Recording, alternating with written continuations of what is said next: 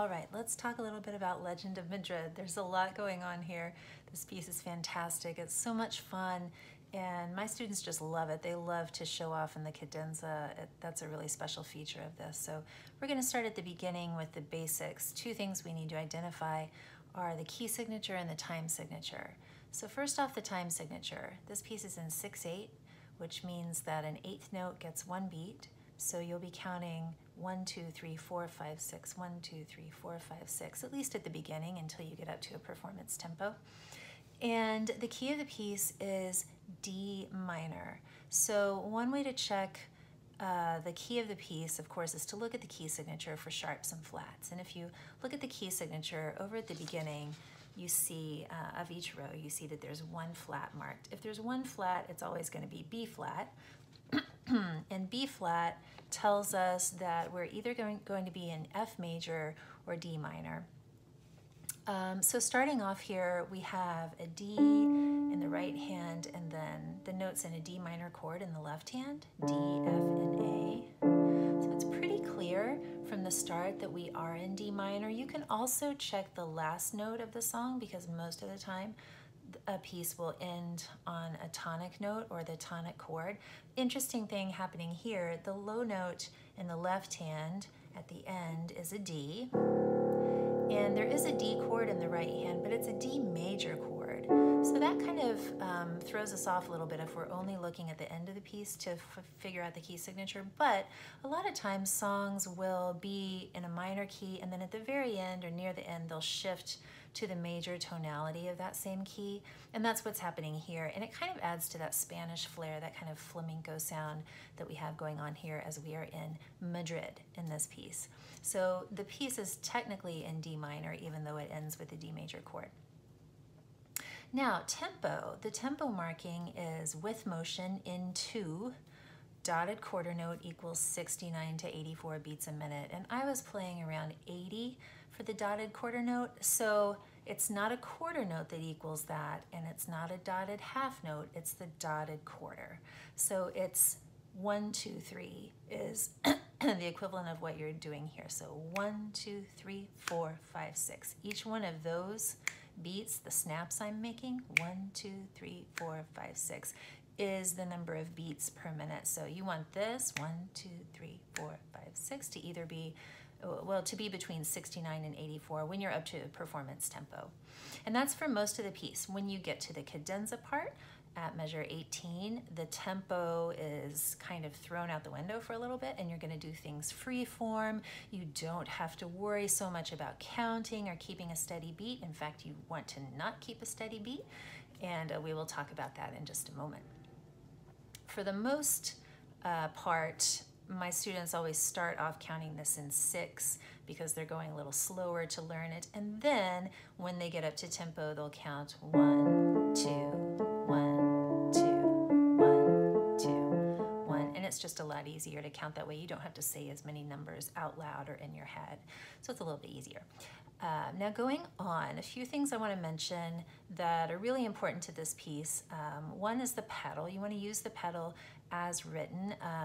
Make sure that you're lifting up when the pedal says to lift up and letting those dotted quarter notes get their full value. For instance, in measures 2, 4, 6, etc. You want that dotted quarter note to last for the first half of the measure and then lift up on the pedal and give your left hand a rest in the last half of the measure.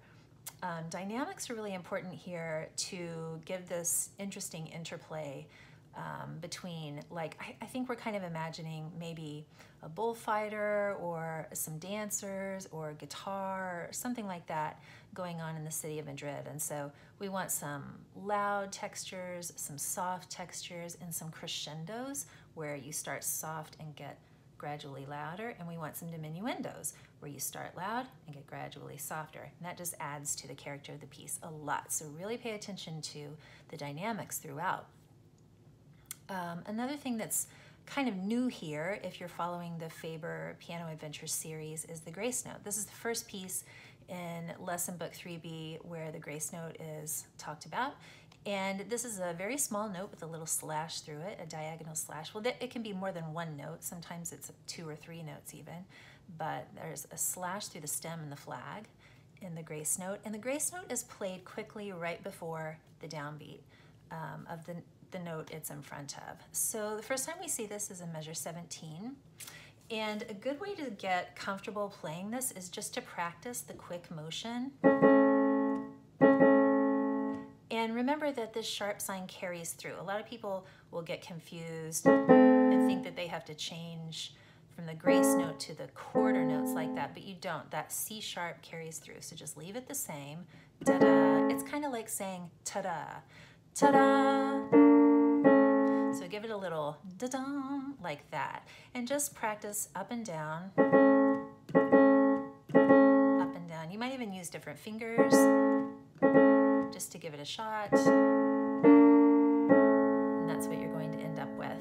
And the grace note will happen before the quarter notes in the right hand, obviously, but also before the quarter notes in the left hand. The quarter notes in the left hand and the right hand on beat 1 should happen at the same time, so the grace note happens right before, like this. So it's grace, quarter, right?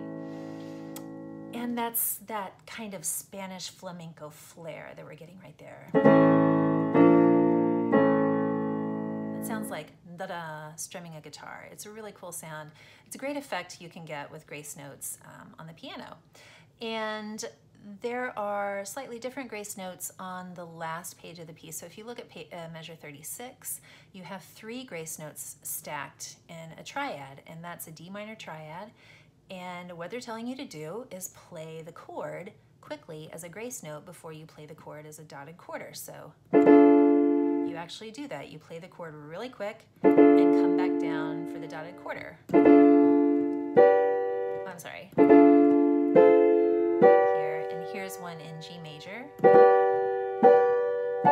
you really just get to like da-da, just let out all of your energy, ba-boom, like that. It's really fun. So that's how you do the grace notes. Now let's talk about the cadenza and the cadenza section of the piece, because things really change here.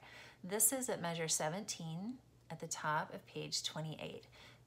So 2 really important things. One is the time signature completely changed. We were in 6/8. Now we're in 4/4, so this is going to give a very different feel and a different structure to this section. Although there's only 2 measures where you're really going to be counting, and that is because if you look at measure 18 and measure 20, there's way too many beats in that measure. You can see there's way more than 4 beats.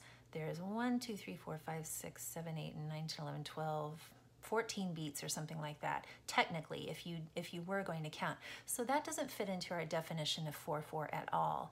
But the section is marked cadenza, and if you ever see a section marked cadenza, you will know from this point on that that passage is not supposed to be played rhythmically in time, and it will have extra notes in it because it is supposed to be like a little show-off section.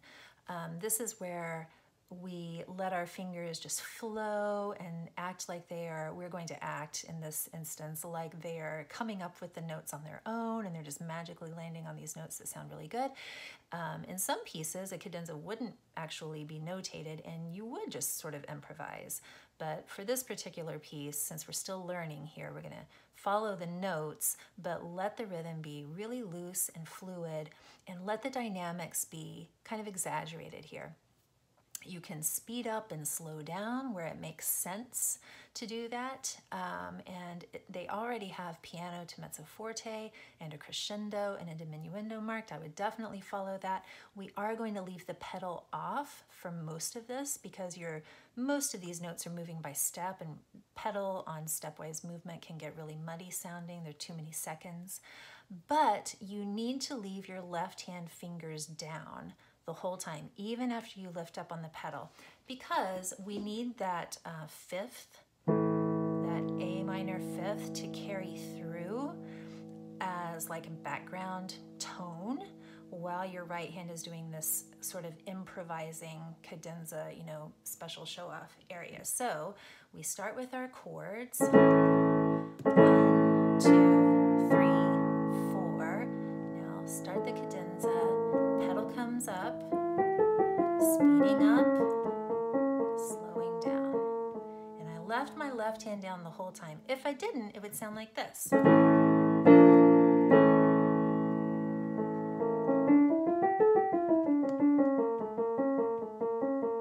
It's okay, but it's just the right hand, so it loses some of its fullness and its kind of like its context. It needs that fifth underneath.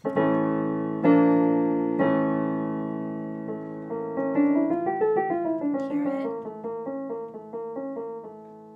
Boom. It's just holding under that nice stable tone there. This is stable, this hand is not. This hand is like showing off, and this hand is like, come on, come back, be normal, right? And then measure 19. So this is 1, triple it, 3, 4. Leave the left hand down. Oops, I always forget that B flat. Get really loud here. And ritardando. There's a ritardando there right before the forte. Where am I? And then you just go for it. Then you're back in. So the cadenza will take some practice, especially if you're not that comfortable letting rhythm kind of fly out the window. But, you know, some people really like it. Some people don't like it. It's too free form. There's not enough structure. Just try it anyway and realize, you know, you don't have to do this perfectly, especially if this is the first time you're ever playing a cadenza. Just do the best you can and, you know, suffer through it if you must, but it's really good practice, and now you'll know what cadenza means when you see it in the future, and you'll know if you want to play a piece or not if it has a cadenza. You'll know if you like it or not. One other thing I want to mention is the term broaden that happens in the next to the last measure, measure 41. So we've just transitioned into D major. Things are getting really big and climactic sounding right here. So from measure 39, we're playing this D major chord in the right and a D major arpeggio, octave arpeggio on the left. And then just move up an octave for the right. And then you have a D with a fermata over it in the left. And then it says broaden above that measure. What does that mean? Well, it means, once again, you're going to kind of stretch the sense of rhythm here. You're going to maybe slow down your count and just don't worry so much about being really rhythmic. For one thing, you've got a lot of fermatas or fermati. Here at the end, there's 4. And so obviously we're not too concerned about keeping a strict rhythm right here. But the broaden is telling you, you know what, go for broke, make this sound extremely big and dramatic at the end. That's really what broaden is saying, is just like be dramatic, stretch it out, make everyone watch you playing this piece and just wonder when you're gonna hit the final chord, that kind of thing. So here, I'm gonna wait a little bit and then wait a little too long to do the final pieces here, the 8th note chord and then the final chord. I'm just gonna really stretch it out and be a major drama queen at the end, and that's a good way to do the whole broaden thing. Just broaden it out, make it big, make it dramatic. It's also marked double forte or fortissimo, double F. So that, you know, why not? Just go for broke here at the end and have fun with it. This is a really great piece. I hope you give it a try. Don't be too intimidated by it, because once you get the hang of it, it's really fun. My students like to memorize this one because it's so showy. They love to play it for their family. It's just a really fun piece. It makes a great recital choice. Have fun, and thanks for watching.